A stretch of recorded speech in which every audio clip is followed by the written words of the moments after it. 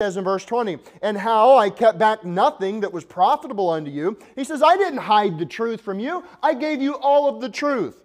He says, but have showed you and have taught you publicly and from house to house. He says we went from door to door, from house to house, and we're teaching the truth we want everybody to know. Verse 21, testifying both of the Jews and also to the Greeks, repentance toward God and faith toward our Lord Jesus Christ. Repent means to change your mind. He says we told the same thing to everybody. It didn't matter if you were a Jew or a Greek. It was the same gospel to everybody. It's the same message to everybody. Change your mind about who God is and put your faith in the Lord Jesus Christ for salvation. The gift of God is eternal life through Jesus Christ our Lord. It's not through keeping the law, keeping the Sabbath, as Brother Chad touched on this morning. It's not through obeying commandments. The only thing you can do to go to heaven is to trust in Jesus that He paid for your sin. It's finished. It's done. So he testified this everywhere he went, the same message to everybody. He didn't have to custom tailor and change it for each individual. Although everybody's different, we all have the same problem. We're sinners. And the good news, the gospel is, Jesus loves us so much. While we were yet sinners, Christ died for us. And He wants you to take the gift. Do you have the gift? He says in verse 22, and now, behold, I go bound in the Spirit. That sounds kind of rough, right? But none of these things moved me. He says, now I go bound in the Spirit unto Jerusalem, not knowing the things that shall befall me there, save that the Holy Ghost witnesseth in every city, saying that bonds and afflictions abide in me. So first there were these tears and temptations. Then he says, God's revealing to me when I get to Jerusalem, there's bonds and afflictions. If you know the story through Acts, as you're reading through it, everywhere he would go, people would say, stop, don't go to Jerusalem. They're going to kill you. They're going to do this to you. They're going to do that. And yet when he got there, that's exactly what they did. They beat him up and falsely accused him, and they were trying to kill him. I mean, quite a thing. And Paul knows this, and yet he said, none of these things move me. He says, I have a course in life. I know where I'm going. You know, the Bible says that we are predestined to be conformed to the image of His Son. If you're saved, you're in Christ, you have an eternal destination in heaven. One day you're going to look like Him in the resurrection. So I know what my destination is. That's already determined. He's made a promise and God can't lie. So knowing where I'm going, what is it that I need to do with my time while I'm here? He said, none of these things moved me. You can't convince me. You can beat me up and take my freedom and hurt my body, and it doesn't matter. I know where I'm going, and nothing can change that. Nothing on earth can change my destination. None of these things move me from the course that I'm on while I'm alive. I know that I have a path I need to walk with God. None of these things move me. That's what he says in verse 24, but none of these things move me. I have to ask you, would tears and temptations or bonds and afflictions, would that move you? It didn't Paul. He was a great example for us. Let me ask you this. Let's take a step back. Did 2019, did that move you? How about 2020? Boy, we had a really weird year in 2020. You guys know what I'm talking about? I call COVID the universal excuse. The people that didn't want to go to church, they didn't go to church. The people that didn't want to go to work, they didn't go to work. The ones that didn't want to hang out with their family on Christmas or Thanksgiving, they didn't hang out with their family, right? It was the universal excuse. Boy, if I want to get out of anything, all I got to do is say those magical words, right? More like witchcraft words. Anyway, did COVID-19, did it move you? Did the flu, did it move you? Did the vax mandates and the shutdowns and the lockdowns in 2020, did that move you? Did it get you off course from where God wants you to go? Did it mess with you and just offend you and take you out of where God has for you? What about 2021? Things began to look up, it seemed. 2022 still an odd year. 2023, did that move you? I know some people last year, boy, it was such a plenteous year for them that it moved them right out of the way of God's will, and now they're distracted with the cares of this world. How about 2024? Will you let that move you? Or will you let this be your vision and say, I know who I am and who I belong to and where I'm going? God has given me a mission and a purpose in life, and I see the path, I see the vision clearly. Now that I know that, it doesn't matter what the world throws at me. It doesn't matter what the devil tries to do. None of these things will move me. It's good to determine in your heart, I'm going to serve God for the whole year. It's good. It's good to set goals and have plans and decide right now. Have you not seen the news lately, Pastor Fannin? You don't know what you're talking about. Wars and rumors of wars and pestilence and earthquake in diverse places. I mean, it's pretty bad out there. Haven't you seen? Did any of that move you? Is it moving you now where you say, oh, it's going to be horrible. We're not going to be able to do anything. There's famine out there. Didn't you hear? Listen, don't let any of these things move you, offend you, and get you out of the will of God. If you want to have a 2024 vision, you'll say, what stuff? I'm not worried about that. What about my job? What about the economy? You hear what's going on in the stock market? Or you just don't know? I've got family problems that you don't understand. Are you going to let family problems move you from serving God? You know, if you're saved, and you have brothers and sisters that are not saved, or family that's not saved, they don't understand you. But it's your job to help them understand who Christ is. Don't let your family move you. You need to move them and get them closer to the Lord. Here's a hard one. What about Bible preaching? Did that move you? Has that offended you? Was there something you saw in the Bible or heard out of the Bible? Is there some doctrine that offends you or moves you? I mean, I told you this lady stopped when she wanted to come visit the church, and she says, well, now you're not going to preach on drinking, are you? So what kind of preacher would I be if I didn't tell you that the Bible says not even to look at the wine, don't drink the wine, you're commanded to be sober and not drunk? Of course I'm going to preach against drinking.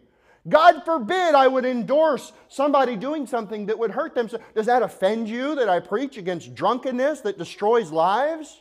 You know how many lives have been ruined by drunks on the road, or people have just ruined their families because they want to stay drunk and they're not sober, they're not there in the moment, they're filled with another spirit instead of God's Holy Spirit? What about covetousness? Oh, you're not going to preach against stuff, are you? I mean, we all need stuff. I'm just saying, don't covet and desire and lust after things that don't belong to you. Don't do it. Don't let your heart be just getting joy from wanting more stuff. We had somebody last year and they quit coming to the church because I preached on nakedness.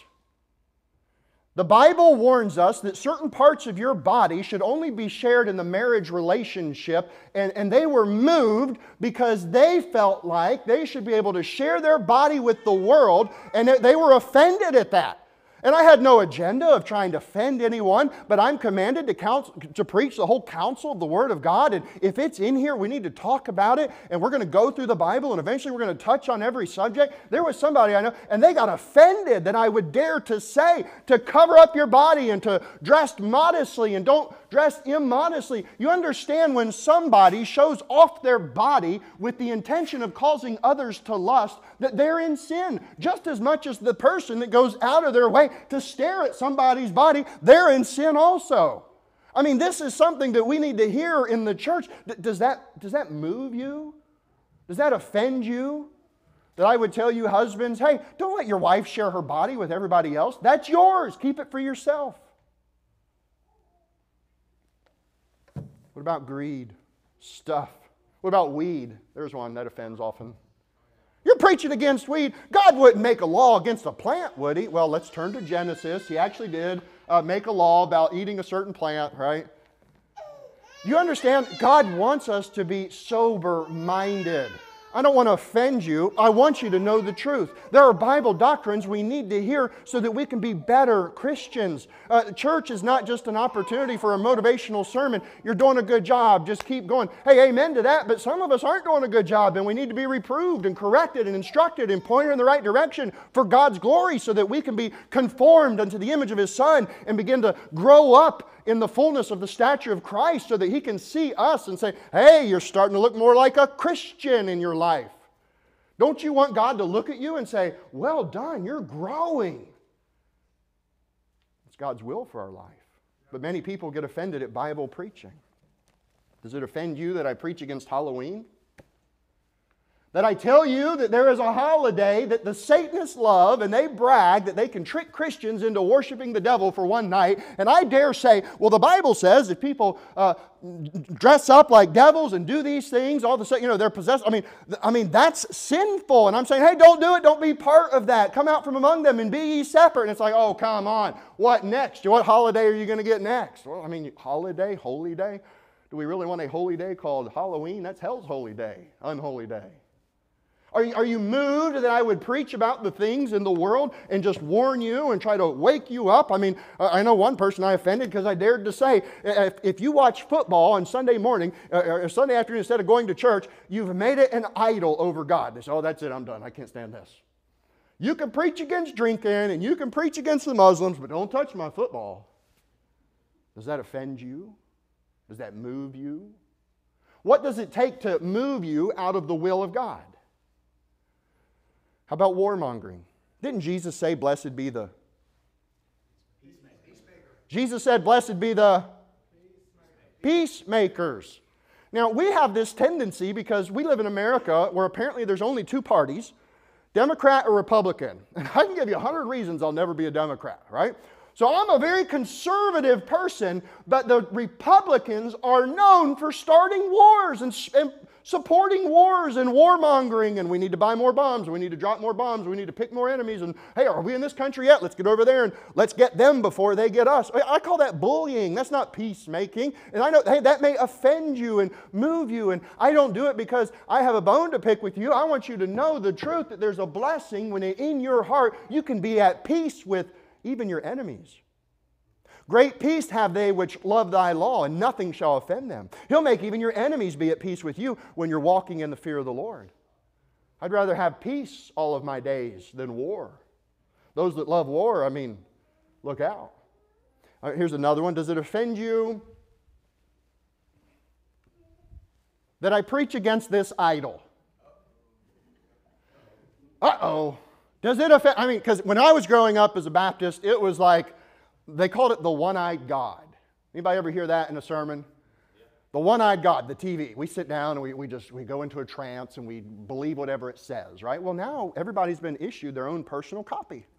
Here's your God. These be thy gods, O Israel, right? And here's the problem. Man, you can use this for good. I get that. You can use it for communication. You can learn things. I get all that. I'm a computer guy. I'm a nerd. But I'm here to tell you as a Christian, and more importantly as a preacher, don't let this rule your life. Don't let this be so distracting that during the preaching you're like, oh, well, let me see what's on Instagram, or maybe I'll play some Bejeweled while I'm still listening. I can do two things. No, you can't. No, you can't. You're fracturing your mind. We have allowed the cell phone and media, this consumption of this information to just overwhelm us and literally move us from who we are. You understand that when you see that stuff, it goes down in your heart and it changes how you think. It causes you to be tolerant to sin that God said we should stay away from. It causes us to change our philosophy of life. It causes us to covet after things and stuff and people. It really does affect our heart. Does it move you that I warn you about the cell phone? Does that offend you? Or do you understand and agree and say, you know what, maybe we do need to stay away. Maybe there's others we could help also and warn them. There are many doctrines that we should teach in church. The duty of the church is to preach Bible doctrine. That's what the local church really is all about. We need to teach Christ and Him crucified and the whole counsel and every commandment that's in here. And we need to learn how to look more like Christ every single day. We ought to have clean living, and we ought to forgive one another even when they don't deserve it. We need to be humble. We need to have humility. Human nature is to think we're better than somebody else and look down on them and gossip about them and belittle them and find reason to talk about them. And then in the church, you know what we do? We say, oh, well, did you hear about brother so-and-so? Pray for him. Let me share the gossip. And we use prayer as a disguise to talk about people. And that's wicked. We need to really care about people and love them and see ourselves as who we are, as someone that's wretched and a sinner, and we don't deserve heaven, but thank God He's given us the gift, and now we need to serve others as Christ served us. What about Bible reading? When I preach about Bible reading, does it bother you? Does it move you? Oh, there he goes again, talking about reading the Bible. Just leave us alone, Pastor. What about soul winning? What about preaching the gospel? Today at 2 o'clock, we're going to meet right here, and we're going to gather together, and we're going to go out and we're going to preach the gospel to some people, and I'm asking that the Lord would help us to find somebody that wants to be saved. We often find people that are already saved that need encouragement or need to be told, hey, there is a pillar and ground of truth. There is a local church here that wants to help each other and pray for each other. We're here to help. We go out soul winning and soul warning, if you will, and we warn them if they reject Christ, there's hell to pay. What would it take to get you out of church? What would move you? What's the cost? $1 million? Not me! Not for $1 million. Boy, just like Peter, he was quick to say, not me, Lord, I'll always. Be careful. What would get you out of church? What would get you out of reading your Bible? What would get you out of preaching the gospel? Here he says in Acts 20, look at verse 19, he says, tears and temptations. If you went through a season of your life that the easiest way to describe it, oh man, let me tell you, 2019 for me, it was nothing but tears and temptations. They were lying in wait to destroy me. It was horrible. Would that move you away from serving the Lord? Would that offend you? Would you fall out? What did he say in verse 23? Bonds and afflictions. Somebody's going to lock you up and hurt you physically. Would that be enough that you would say, I quit, I'm done. I don't want any more of the Christian life. Leave me out of this. Would you give up and be offended and move? But none of these things moved me. One of my favorite verses in 1 Thessalonians 3, verses 3 and 4, it tells us, it says, that no man should be moved by these afflictions. Stuff is going to happen in your life, but you have Christ and He's greater than this life. He says that no man should be moved by these afflictions, for yourselves know that we are appointed thereunto. He says, you're appointed unto affliction. Verse 4, the next verse, he says, for verily, when we were with you before, we told you that ye should suffer tribulation. Did you know that the Christian life is an appointment with suffering and tribulation? Yeah, bonds and trials and tribulations and afflictions and tears and grief. The Lord Jesus Christ, the prophecy of His death, burial, and resurrection in Isaiah 53, it tells us that He was a man acquainted with grief. Real close to it. Good friends. What a statement. God's will is that we would grow. Look at Acts 20, verse 24. He says, but none of these things moved me. Neither count I my life dear unto myself. And here's the problem. We count our life as numero uno. I'm the best. I'm the most important. Everything that I do matters. And then everybody else can fall under me somewhere else way below. That's just human nature. I'm not reading your mind or looking into your secrets. You're a human being, so I know how it is. I struggle with the same things as you. We want to be proud instead of be humble. It takes work to be humble. But he says, neither count I my life dear unto myself. He's not self-loathing or hating or devaluing life. He's not like, oh me, oh my, it's all just horrible. I hate myself. That's not what he's saying here. What he's doing is he's finding the spiritual value in the time that he has now.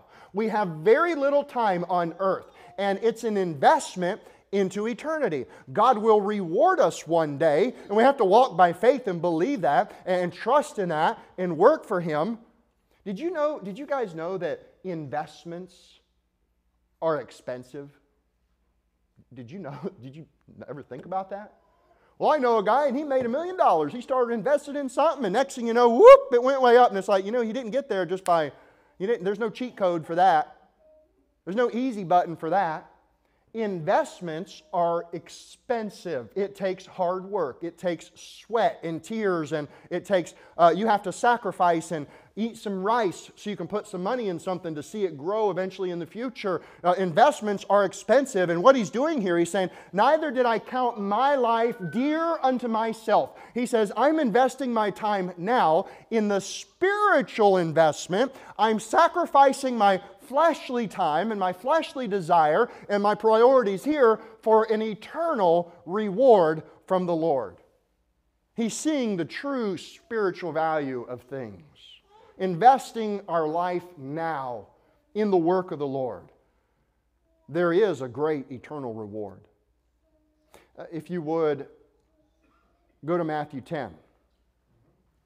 Go to Matthew chapter 10.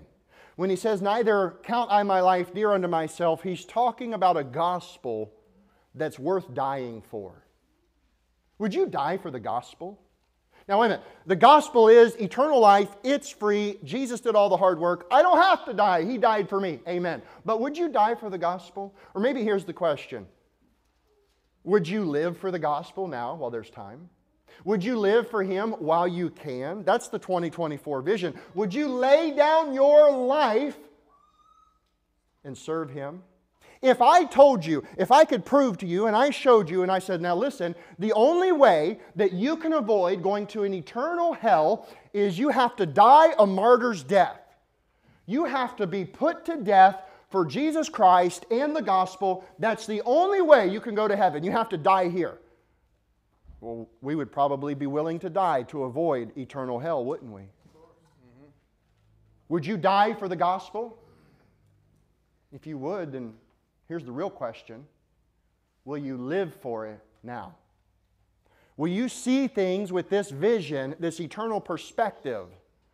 If I would give it all, my life, to not go there, to go there, why don't you just live for Him now? Yeah, it's a much better deal, isn't it? Boy, I like free gifts. I love free gifts, amen? Well, Jesus knows that. That's why He said, don't worry, I did all the hard work. I paid for this one for you. I want you to take it as a free gift. So wait a minute. If the gospel's free, if salvation is free, forgiveness of sins is called a free gift in Romans 6 and Ephesians 2. So if it's totally free, then God should pay me for my work, shouldn't He? And He will. And that's His promise. I can't work for salvation. I work for rewards. I'm investing in the future. I'm investing in my retirement, if you will. That's my retirement plan. Matthew chapter 10. I want you to see this. This is awesome. Matthew 10. Look at verse 38. And he that taketh not his cross and followeth after me is not worthy of me. He that findeth his life shall lose it, and he that loseth his life for my sake shall find it. He that loseth his life for my sake shall find it. You know what he's saying? When you finally figure out that you're never going to be satisfied or have true joy by chasing the stuff in this world, chasing the pleasures of this world, and you figure out that true joy comes from God, and you die to yourself, and you pick up your cross, and you become a disciple of Christ, and you say, I'm going to work for Him the rest of my time. He says, then you really find your life. You find out who you are. You find your true purpose. You find true joy and satisfaction. In this chapter, I want you to see this, back up a little bit. Go to verse 28. Again, it speaks of losing your life in verse 28. And fear not them which kill the body. Well, that's pretty cool. Don't be afraid of somebody physically hurting you. And fear not them which kill the body, but are not able to kill the soul. If a robber walked in and put a gun to my head and say, I'm going to kill you. What, are you going to threaten me with eternity? You can't take my soul. You can't take my salvation. That was a gift from God. He says, don't be afraid of them. but rather fear him which is able to destroy both soul and body in hell. He says you need to fear God. Don't fear the robber. Don't fear the Muslims. Don't fear the Chinese. Don't fear the Russians. Because hasn't that been the war drum? Oh no, they're going to come get us. Be afraid, be afraid, be afraid. Well, they can't take my soul, and I'm called to live for God, so I'm not going to give in to that nonsense. I'm going to focus on the Lord, and I'm going to fear God who can take my body like that. And He can take my soul as well. He owns it. He gave the soul, and it's going back to Him for judgment. Notice He says in verse 29, "Are not 2 sparrows sold for a farthing? And one of them shall not fall to the ground without your Father." God controls everything, but He won't control your heart and force you to choose Him. He says the birds that are in the air, you need to eat. He's going to let one of those birds fall to the ground so you can catch it and have a meal. Back then, apparently, they ate little birds too. I think today we call them chicken nuggets, right? There's not a lot of meal there. To me, it seems like a whole lot of work to get a couple bites, right? Maybe that's where you're burning energy to get to it. I don't know.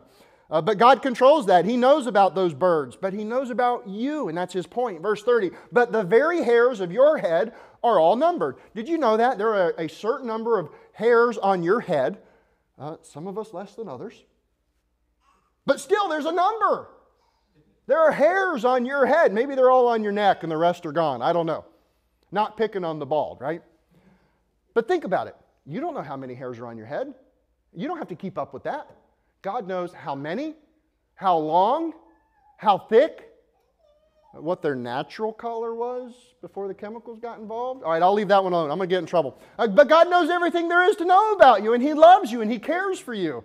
He says in verse 31, "Fear ye not, therefore, ye are of more value than many sparrows."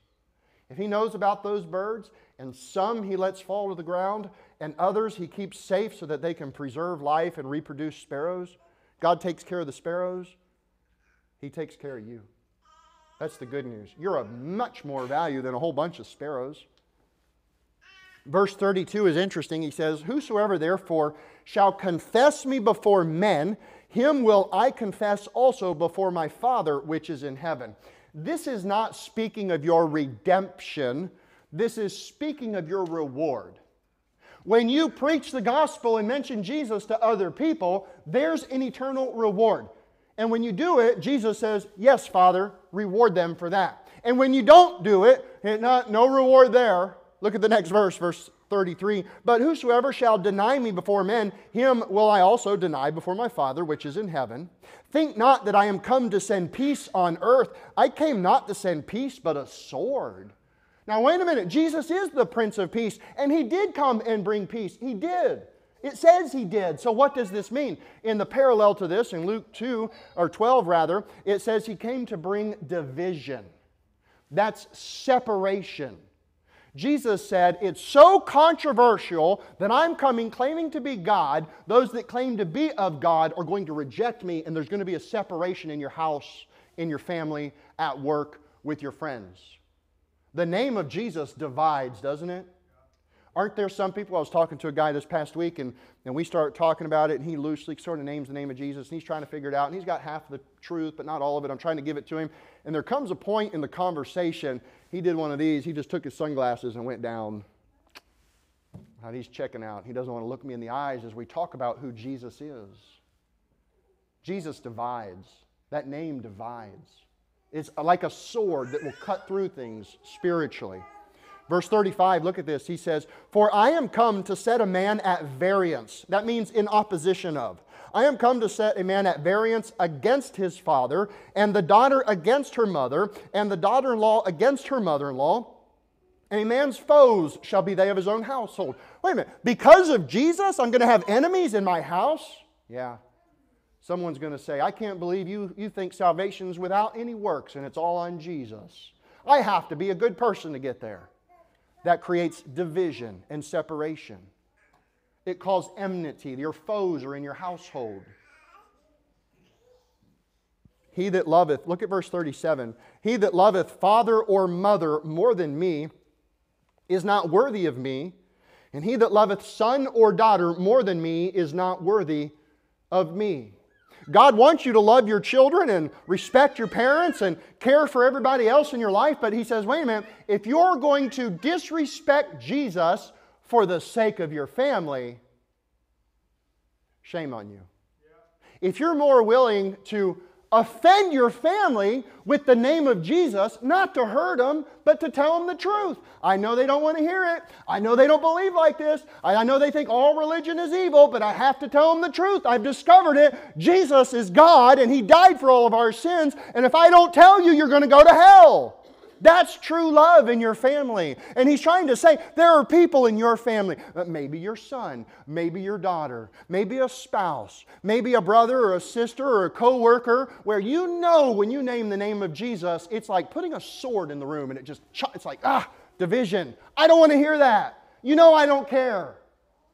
The name of Jesus is powerful, and He's the one that forgave you of your sins. Will you allow Him to work through you so you can tell your family, only Jesus saves? Maybe you can save them from hell.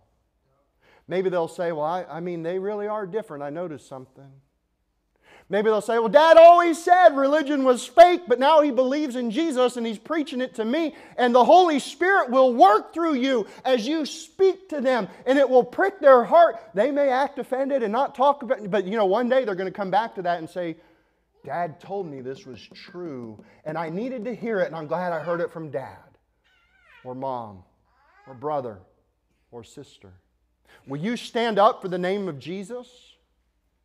That's what we're called to do. Or is that one of those things that would move you? You want me to confess Jesus before my family? What kind of deal is this? I didn't know it was going to be like that.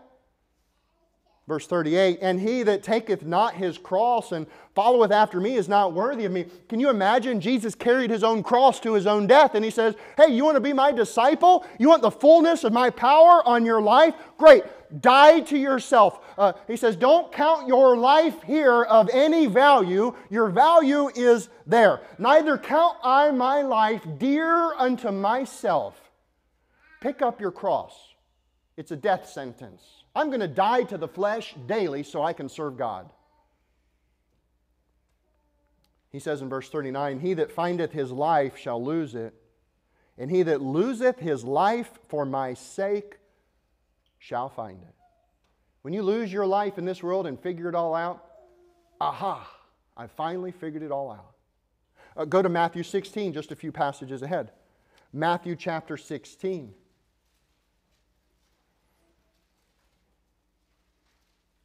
Neither count I my life dear unto myself.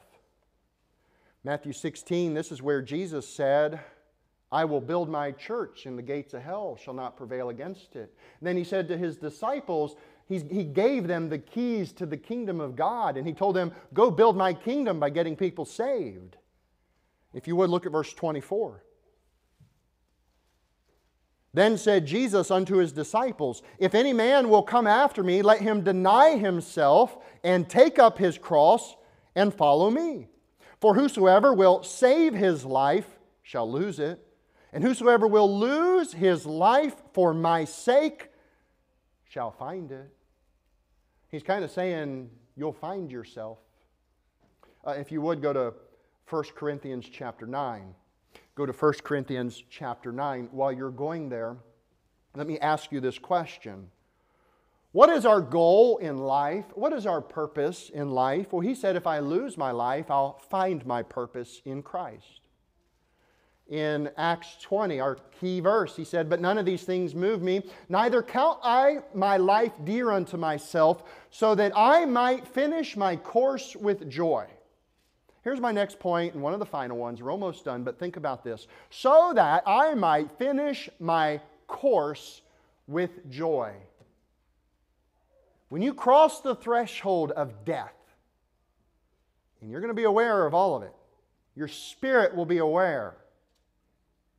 And you realize as you're departing, oh man, I wish I had only done things differently.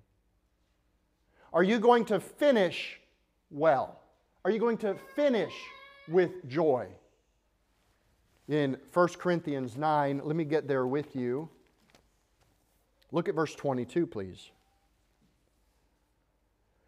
To the weak became I as weak, that I might gain the weak. I am made all things to all men, that I might by all means save some. Paul said, I died to myself and my personality and my preference, and I didn't talk about my sports team, and I didn't talk about my favorite dish, and I didn't talk about my favorite city and my best vacation. I talked about Christ. And I wanted to relate with everybody I could and help them understand how Christ needs to be in their life. And He's always been there. He is the light that lighteth every man that cometh into the world. The problem is men love darkness rather than light because their deeds were evil. And when you show up with the gospel and you shine that light in their heart, it's a wake-up call. That's what Paul was doing, and he's trying to tell us to do the same thing. By saving some, he says, verse 23, and this I do for the gospel's sake, that I might be partaker thereof with you. Know ye not that they which run in a race run all? You know what he's saying there? He's not just saying, everybody that's running, everybody's running. He's saying, when you decide to get in the race, you do it with all that you have. Do we have any runners in here? Ish. Ish. All right. If you are a professional runner, if you got the bug and you decided tomorrow, that's it, 2024, I'm going to run this year. Boy, you're going to get the right shoes. You're going to do the right exercises. You're going to get the right nutrition. You're going to get the right sleep. All the tools, you're going to read about it. You're going to get magazines about it. I mean, you're going to be all in, is what he's saying. Oh, you're going to run the race for Christ? Then why don't you go all in? Because there's an end of that race coming, and if you want to achieve the prize, if you want to get the goal, if you want to make it across the finish line, do you know how many people don't finish a race literally, physically? Because they didn't hydrate. They don't have electrolytes. They picked the wrong shoes. They didn't practice enough and keep their body disciplined in preparation for this end of the race. Well, I don't want to be a loser at the end of my life. I want to be a winner with Christ. Look what Paul's saying here. He says, again in verse 24, know ye not that they which run in a race run all, but one receiveth the prize, so run, that ye may obtain. And there's the admonition. He says, so run. I mean, if you're going to run, then run and do it with all you've got. He says, run so that you may obtain. God is giving you a commandment to work for Him while you're here because there's a reward up there. He's saying, have a desire of eternal spiritual blessings from God. He says, go and get it. Run with all you've got. So run. Verse 25, and every man that striveth for the mastery is temperate in all things. You know what he's saying? Striving is working for the mastery to be the best. Temperate, you're disciplined in all things. The guy that's serious about running, you won't catch him eating a Big Mac at lunchtime. He'll be the one that'll say, no, I can't because I'm running a race. Oh, I can't do that. It'll slow me down and I might not win that race. He says, now they do it to obtain a corruptible, as he uses that illustration of running. Hey, I got a prize, I got a trophy, I got a little crown. He says, but we an incorruptible. We're going to be given a new name when we get to heaven. It'll be on our forehead. We're going to get a crown as a reward in a sense, and it's almost like that will be our countenance and our appearance. And when I see you in heaven, I'll know what you did on the earth when I look you in the face. That's how Jesus is going to reward us in eternity. I'll see it in your crown, in your face, on your head. That's how the Lord's going to reward. He says, we have an incorruptible crown. Look at verse 26. I therefore, and here he says it again, so run.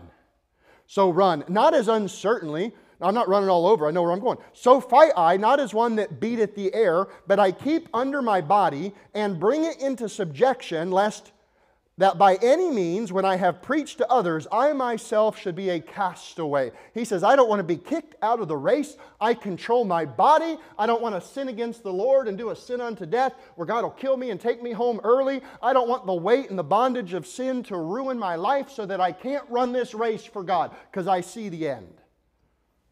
If you would, go to 2 Timothy 4. 2 Timothy 4, and we'll finish there. As you're going there, let me read to you in Philippians where he says, forgetting those things which are behind, and reaching forth unto those things which are before.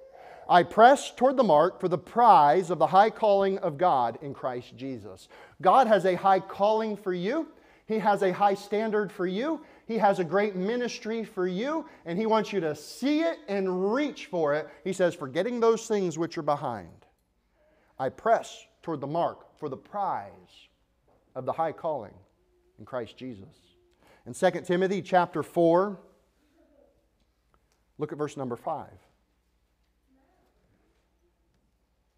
But watch thou in all things, endure afflictions, do the work of an evangelist, make full proof of thy ministry.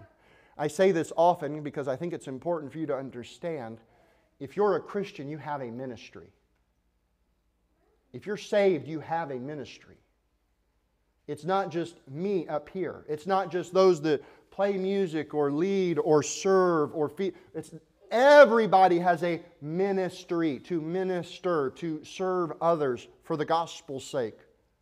Verse 6, for I am now ready to be offered, and the time of my departure is at hand. Paul says, I'm done. I finished the course. I'm ready to go. I crossed the line. I'm out of here. Let me give you a few things before I go. Henceforth, look what he says. Verse 7. He says, I have fought a good fight. I have finished the course. I kept the faith. Henceforth there is laid up for me a crown of righteousness, which the Lord, the righteous judge, shall give me at that day. And not to me only, but to all them that also love His appearing. Go back to Acts 20. Go back to Acts chapter 20 and we'll finish there. Paul is telling us, I know there's a race and I know there's a finish line. The Lord let me know when I was done. You have a last day here.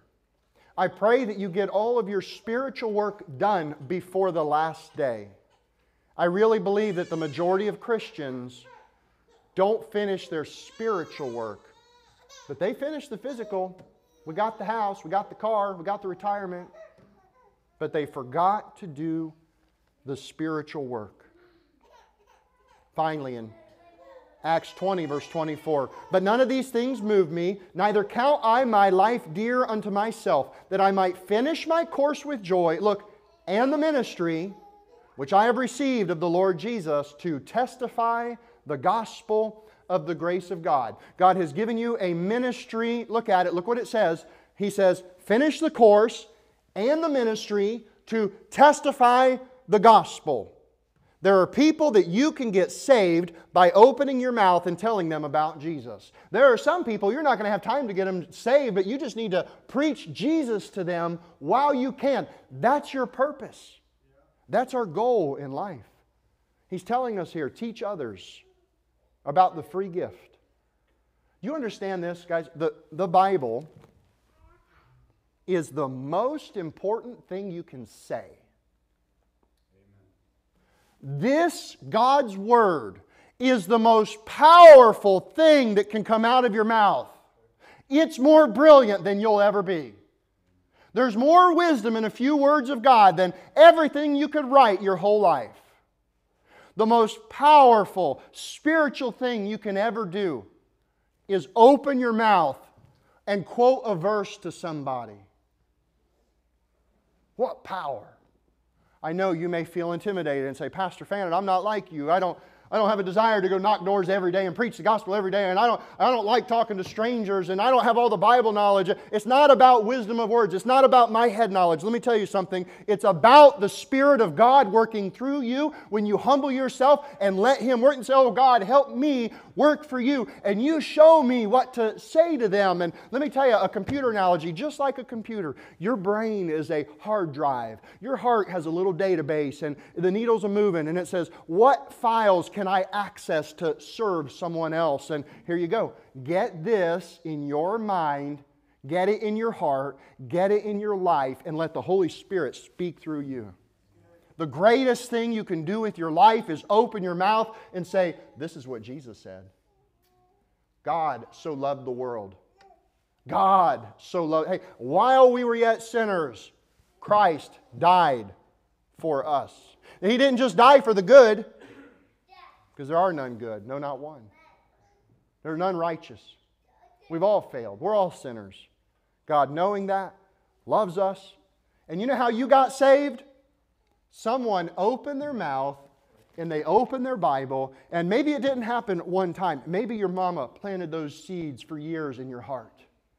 And then one day God sent a stranger or a friend, and they said, let me connect some dots. Let me just share the power of this with you. And while they were reading the Scriptures, the Holy Spirit was stirring up your spirit, and you're like, I get it. I get it. It's all by faith. I don't have to be a good person. Nobody's good enough to go to heaven. Thank God He saves us through Jesus Christ. And the most powerful thing you can do is read this or say this to someone else. You want to be important in this world? Die to your selfishness. Live for Christ. Preach the Word of God to others. Be unmovable. None of these things move me. Be faithful to the end. Be a witness of the truth of the gospel, and God will bless you this year. That's my vision for this year. I would ask you to take this verse home with you. It is on your bulletin this morning. It's printed on that bulletin. Put it on the fridge. Get you a 3x5 card and write it out this week and think about each step of what this verse is saying and say, this is God's vision for me personally this year. I see it and I want to do it. I want to preach Christ. Let's pray. Dear Heavenly Father, thank you so much for your word. Lord, I love you and I'm so thankful for what you're doing here. Lord, I just ask that you would help us to get better about talking about you. Lord, I ask that you would help us to take this challenge to get your word in our heart and in our mouth for your glory. We ask this in Jesus' name. Amen.